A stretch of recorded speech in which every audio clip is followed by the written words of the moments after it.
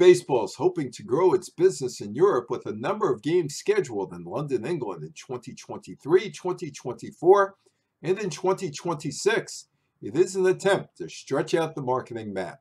The New York Yankees and the Boston Red Sox played 2 games in London in 2019. The Chicago Cubs and the St. Louis Cardinals were scheduled to play in London in 2020, but the Cardinals-Cubs series was canceled because of the COVID-19 pandemic. MLB is entering the same marketplace that the National Football League has been exploring since 2007. The NFL has scheduled 3 London games this fall. The National Basketball Association has no plans for a London game in the near future and has moved its annual mid-season European game to Paris. The NHL seems to have given up on London and has not played a game in England since 2007.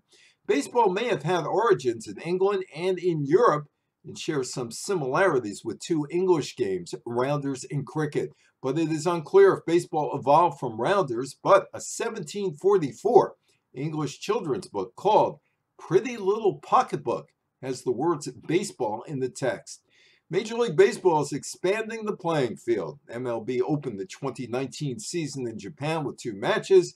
There were also games in Monterrey, Mexico. The COVID-19 pandemic has put a detour in the European plans. What is surprising is that MLB has not placed a game in Rome, Italy. The World Baseball Classic will return in 2023, and Mike Piazza will manage the Italian team. American soldiers brought the game to Italy during World War II. Baseball is strong in Latin America, the Netherlands, Japan, South Korea, Taiwan, and Australia. Baseball is relatively obscure in England despite the relatives, rounders, and cricket. But Major League Baseball wants pounds and the London market. I'm Evan Weiner.